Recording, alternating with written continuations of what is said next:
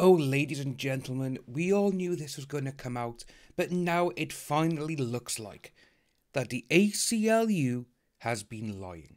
We knew this was going to come out, and obviously everyone has been waiting on tiptoes and shattered glass, waiting to see if they would actually respond. But they haven't, because they know they're in deep doo-doo. Well, what we're going to take a look at today, ladies and gentlemen, is a couple of things that, that the name's Q, QWERTY on Twitter has posted. And we're also going to take a look at Frank Drebin. Guys, if you are not following Frank Drebin, this is his Twitter handle. Go and follow him. They are absolutely hilarious. And to be honest with you, Frank Drebin is one of my favourite characters of all time. So naturally, every single time I see a tweet by Frank Drebin, I automatically hear it in Leslie Nielsen's voice. And I don't know why, it just makes it even funnier. So this is the first one we got. So this is the checklist that Frank Drebin has put out. AH has lied about. Donations. This. Op-ed. Destroyed penthouse. Vehicle. Dog smuggling. Held hostage. Injuries. Illegal assistant. Burnt painting. JD's finger. Only hit JD in defense of sister. Doesn't drink or do this. Is an actor. And I love how all of these are ticked. And I can just, in my mind, I just got Leslie Nielsen saying each of these out, like, donations. Op-ed, you say? You know, it's just, everything is going through my mind. I just cannot stop laughing. So he did actually post 2 little snippets of this, which, again, thank you to Tug. That Tug is just amazing. We always cannot get enough of that wonderful Tug. And these are the things that he posted, because obviously these have been out there, and it's really nice to see that people are starting to look at these and be like, right, okay, yeah. I'm on about the people who were against Johnny Depp. The ones who basically said, oh, well, the judge has said this. Even though the judge has not convicted Johnny Depp of anything. So this is what we have. Instead, I have attempted to promote good in the world and to advocate an end to this. I have sought to use my public persona to speak out on an issue that was extremely meaningful to me and millions of other women and men every year. I have spoken out about this in public, but I have always avoided specifically referencing Johnny or recounting this against me, not only because I wanted to move past that phase of my life, but also because I was constrained by the terms of a strict confidentiality agreement that Johnny had insisted upon as part of our divorce settlement. If you can cast your minds back, people, we've actually gone over this so many times regarding the NDA agreement that Johnny and AH had to have been done as part of the divorce settlement.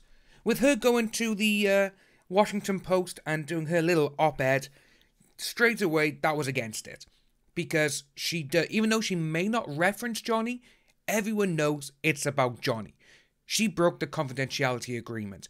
With that, she should have to give the $7 million back to him, because she has broken it. But we all know what's happening here, ladies and gentlemen. But then there was actually another interesting fact, because this was right here. Number 3, obviously, statement. Amber says here, I received your red line version. I think the edits make perfect sense. I had one thought, however. In the attached statement, I highlighted the one part that I'm curious to see if there's perhaps another version of it we could keep in there. Maybe instead of, 2 years ago I sought a temporary restraining order from my then husband? We could do something like, 2 years ago after successfully acquiring a temporary restraining order. Would it be okay then? Or some version of that. And obviously with that, that has made a lot of people go, ooh, that's interesting, because basically we all know for a fact the ACLU and her, they've got together, they're listening around like, what can we do? What can we say here? Oh, I know.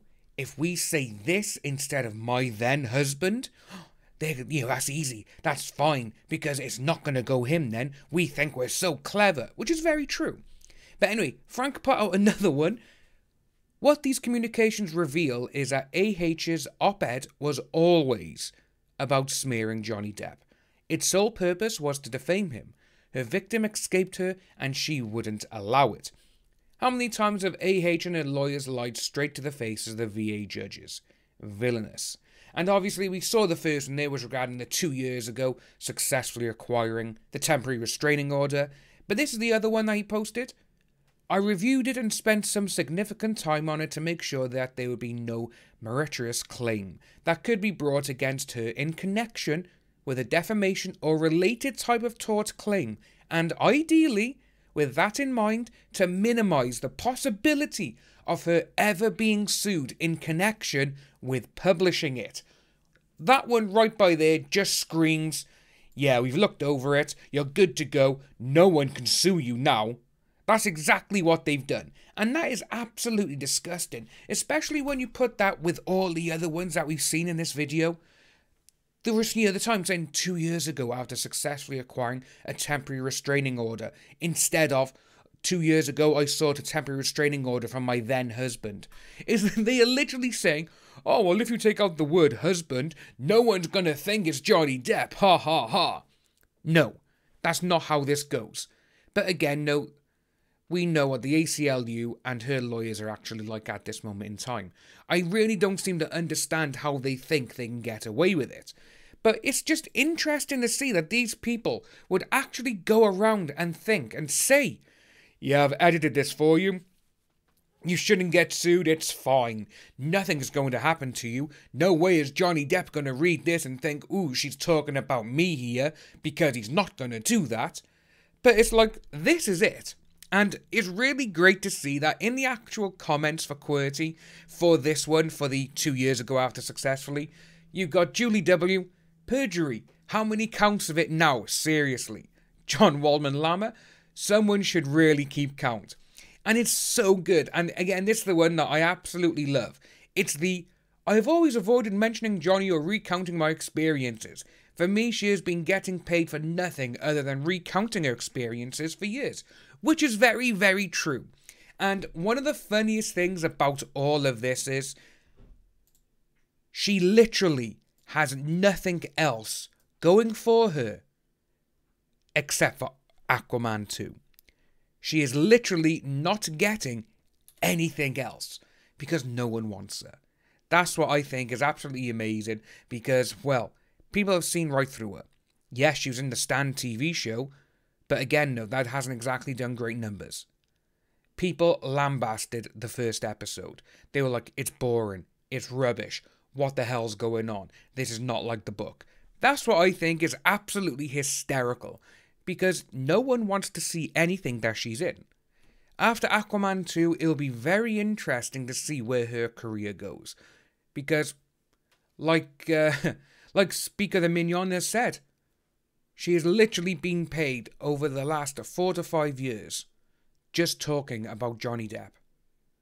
She did Aquaman, yes, but she was in Aquaman when she was with him because that's when she got hired for Justice League.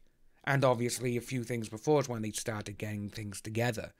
So obviously the way to look at this is ACLU and AH, they have committed so much perjury now that this cannot go any further. If you are new to the channel, please like and subscribe. Hit that notification bell for future updates, and I'll see each and every one of you soon.